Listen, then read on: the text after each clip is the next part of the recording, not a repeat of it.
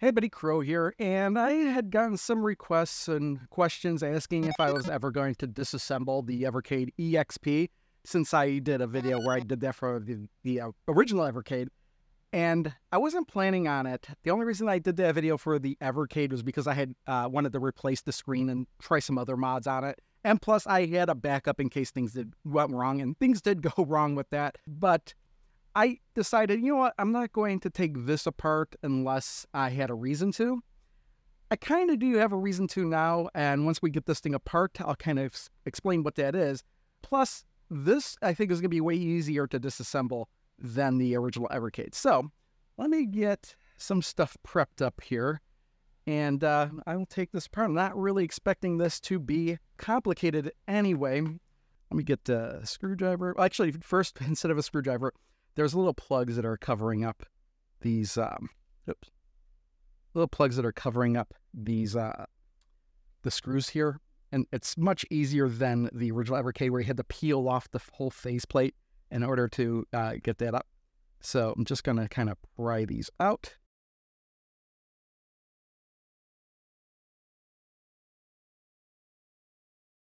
If you just want to see this getting disassembled out of curiosity, I guess that's what it is. Or if you have a reason to, I guess, and again, I have not disassembled this before. I don't know what to expect. Don't know what, if I'm going to run into any issues, but yeah, just taking that out, you can see there's screws visible in there. So let's see if I can grab a bit that'll fit. And yep, that'll work.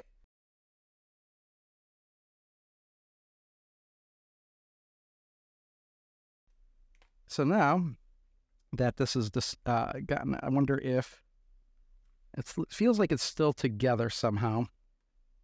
Yeah, you can. Oh, there we go. Here we go. Ah, there we go. Okay, just need to get in far enough. I heard a click. This is snapped in there. I can see the prong there.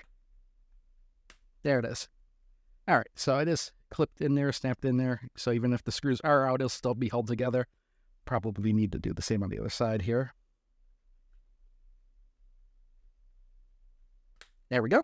And probably one more clip. Ah, there we go. Okay.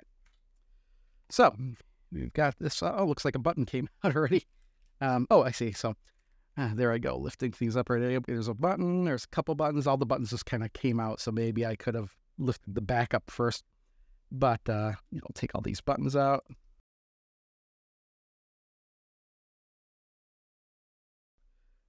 This D-pad here. This was the same time. I'm not going to take this D-pad out unless I want to. That's how I figured that out. But actually, what I need to do here is there's a ribbon cable. So we're going to pop that to disconnect the screen.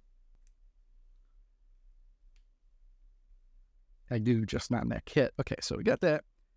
So here we have the screen. I'm not going to pull the screen out. But yeah, and then there's the D-pad. And I couldn't figure out before how this was put in there, because this is the same thing as the original Evercade, and it's not obvious. I think it's clipped. I think it's clipped in there, so this isn't coming out. I'm just going to kind of see briefly if I could pry that out. Ah, okay, yeah, I think it's coming. Oh, there it is. Okay, yeah, okay, there it is. That's how that is put together. So yeah, that is just kind of sandwiched in there. You push it together, and that's what's been gripping it together.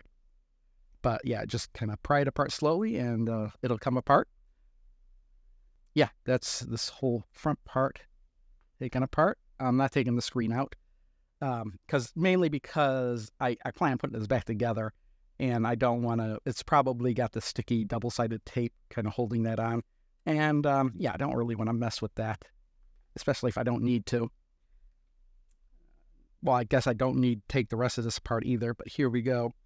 Looking at screws, they're coming on. We got one board here, one board here, one board here, at the very least. We've got a wire connecting these two here. Yeah, there we go. It just kind of pops on there. It looks like it's got a guiding thing, and I'm just going to leave that as is. But we'll disconnect these other ribbons as well.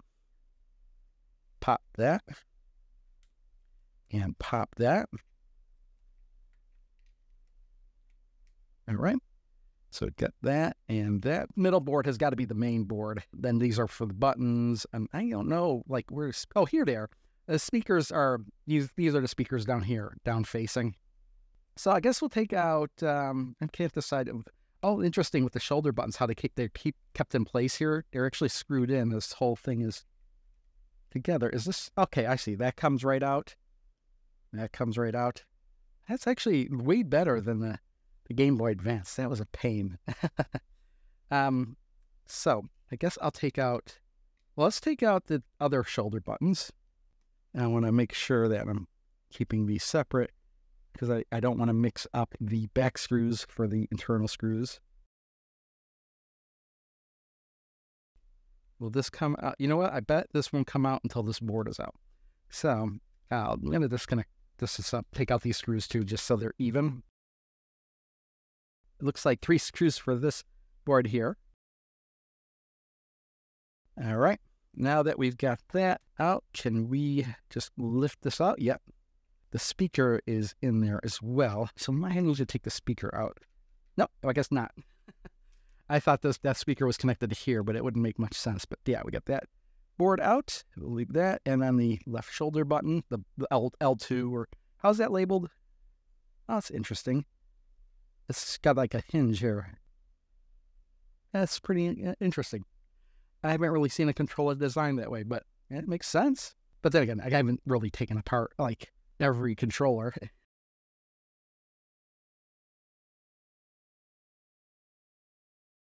We'll take that out. Yeah, very easily. That will come out. That's where our battery is. 3,000 milliamp. Part of me is like, I wonder if I could put in a bigger battery. But I don't think you could put in a higher capacity battery without actually getting a bigger battery. And that's where I ran into the problem last time. I actually wound up cutting a hole in the case in order to fit that bigger battery, just because I was really bent on doing that. I don't want to do that with this one. So, and if anything, yeah, it's stuck. There's a sticker on the bottom there. See if we could pry these speakers out. Yeah, there is definitely some sticky residue on there, so it's probably double-sided tape again.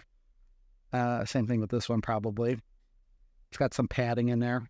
All right, let's just get the rest of this board out.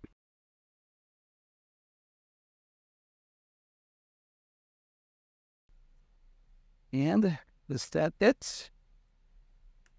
Can this get lifted up? Oh, it's interesting. There's a thermal pad here to keep something. That's probably what the processor is. I'm not sure what this back plate is here. Let's see here. Am I missing screw, or is this kind of clipped into place somehow?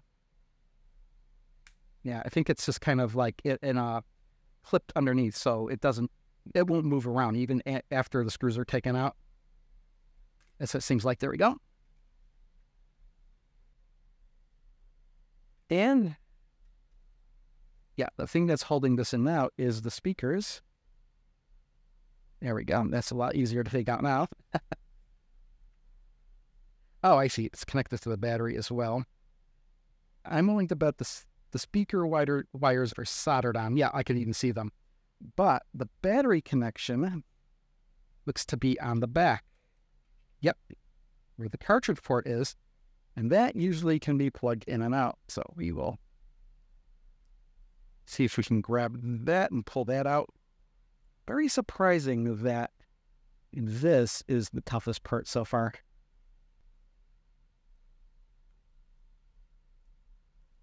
Ah, there we go. I had a death grip on that thing. Okay, so here's our main board. Hey, look at that. Here's Katie here. A winner is you. I guess there is a secret message in here after all. I really wasn't expecting to see one. Here is it's interesting. This is like I don't know what that is. It's obviously, it looks like a square. It feels like a really light, chalky type. I don't really know. I've never seen anything like this. There's obviously, maybe it's to transfer heat, because it's transferring heat. It looks with the plate, because we had this like this. CPU might actually be under here or under here, but it's transferring all the heat out of here through here apparently, and then back to this plate here to dissipate the heat. So that's why if you're playing this thing and it's getting hot, and the heat is usually coming from this side because that's where all the heat is traveling through, apparently. I don't think I'm going to take this plate out. Don't really need to. I will actually try and get the battery out. Yeah, just, this is sticky residue as well. Oh, you know, there's a button here too. That's the power button. There we go. Get that power button and volume button out.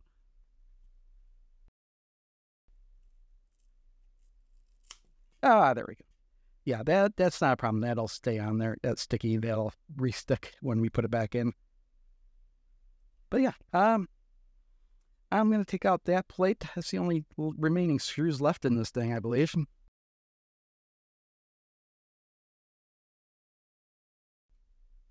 So that's the plate that guides the cartridge. It's not a guide so much, but it's actually what you see. I guess that's preventing you from seeing the rest of the circuit board. And I flipped this over and something came flying out. This is, the light, the LED light that I kind of missed.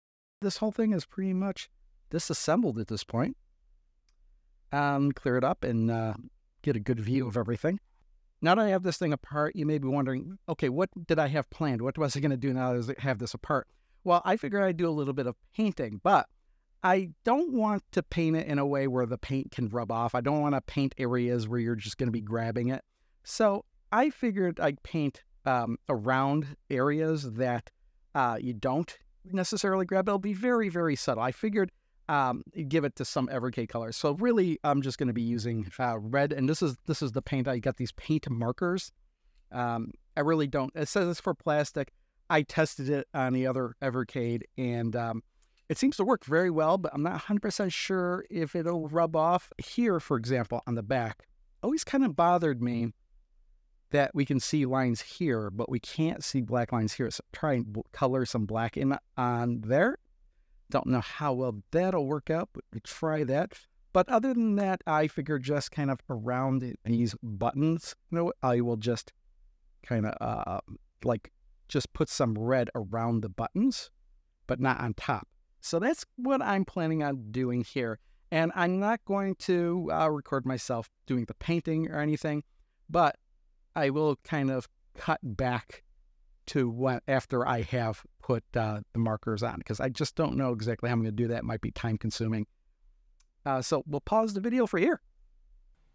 All right, I've got the whole thing put back together, only a few screws left in the back there. And I was saying that it's nice that all the screws are the same, but they weren't. These ones in the back were just a little bit thicker than the other ones. And it wasn't enough for me to notice at a first glance, but I sure did notice when I tried to put the bigger screw on in the inside, and I realized, oh, okay, I guess they are different sizes.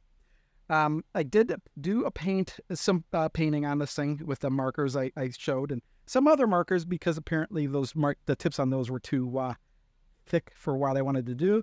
It didn't turn out really as good as I even thought it was going to be, and I didn't think it was going to look that good to begin with. I just wanted to do something. The one thing that I do like, though, and this isn't perfect either, but you can see that I did manage to paint some black in here. Now, you're probably, from a distance, it looks fine. When you get up close, you can see the imperfections, but I think it's better than just having it white. So I do like that. Let me put these plugs in.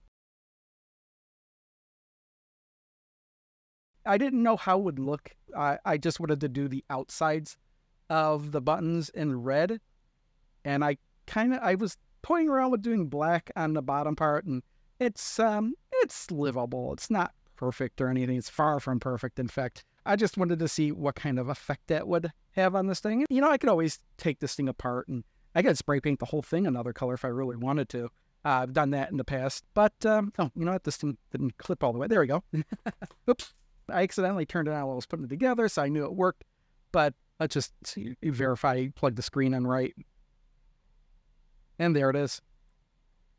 All the buttons are clicky like they're supposed to. They're hitting the right spots.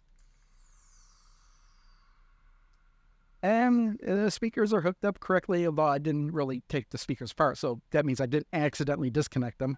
And the buttons all seem to be working, and why wouldn't they?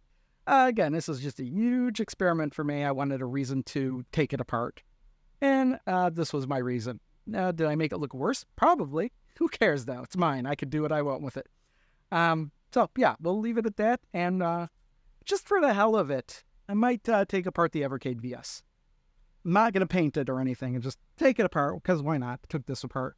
Why not do that, too? So, see y'all next time. Bye.